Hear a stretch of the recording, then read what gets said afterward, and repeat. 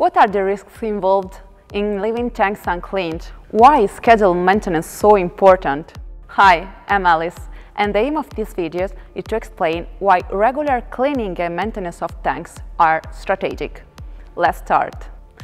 First of all, how many kinds of tanks can we identify? Let's start with a basic distinction. We could split the classification into two macro categories: the above-ground storage tanks and the underground storage tanks. The main reason for cleaning tanks is the accumulation of sludge generated over time by the settling of heavier elements contained in the components. This can bring into several issues, such as altering the quality of the stored product, reducing the storage capacity, damaging other parts of the plant.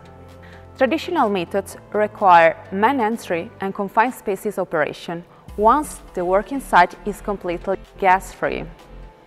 In recent years, robotic automation is the most safe, the most reliable and the most efficient technology.